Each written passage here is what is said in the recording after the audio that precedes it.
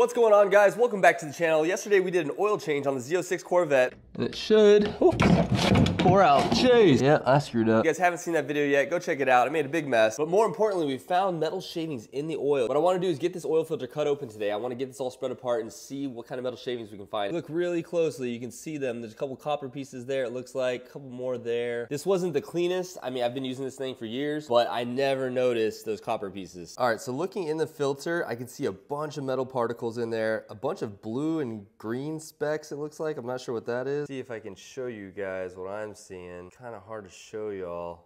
Let's go ahead and try to get this thing ripped apart. All right, I'm gonna try to take a hacksaw to the end of these and see if that'll cut the ends off, and then we can fold it all out.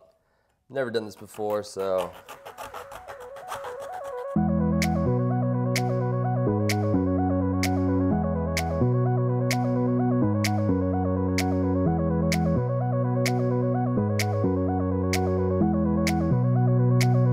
Hey guys, real quick, I'm on the Pittsburgh Vintage Grand Prix website where they're giving away a 2023 70th Anniversary Z06. It's black, it's got the Z07 package, carbon ceramic brakes, it even comes with this cool luggage set. And because you're a rear-wheel drive watcher, you'll get 50% more entries when you use my link in the description below. Now there's only a few days left. The close date is August 31st and their drawing will be on September 8th. So make sure you guys click the link below and good luck, everyone.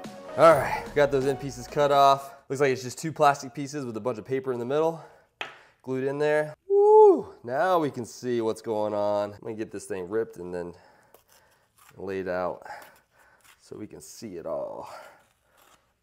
All right. So we got the oil filter all laid out here. You guys can see all the little specks in there. There's a ton of them. There's also some blue ones. Not really sure what that is, but there's a ton of specks in here. I'm assuming that most of all this is all break-in material. And then if we flip the filter over, you'll notice the backside, it's really clean.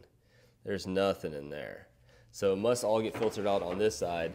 There's a ton of stuff in there. I didn't tear apart the Stingray filter to kind of compare this, so I have no clue what it's supposed to look like on break-in. If you guys are familiar with break-in engines and you know if this is normal or not, could you please comment below and let me know? That would make me feel a lot better knowing that this is normal. I feel a lot better after we open that up. There's a lot less in there than I thought it was gonna be. This to me seems like a reasonable amount of metal to find in an oil filter after we just broke in the motor, but I don't really know. But if you do, please comment below. It'd be greatly appreciated. But as always, guys, thanks for watching. We'll see you guys in the next video. Later.